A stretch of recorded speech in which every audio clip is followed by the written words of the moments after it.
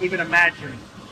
And down here, the same thing. So I want to thank everybody. You guys, I don't want to see you next week at another place, okay? We've seen you enough. But I just want to thank everybody, the first responders.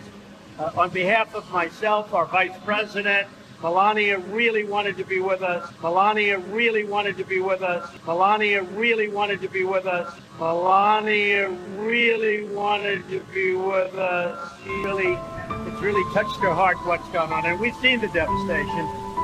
We're going to see some more of it now, unfortunately. And I have to say that your governor, where is our governor here? Rick Scott.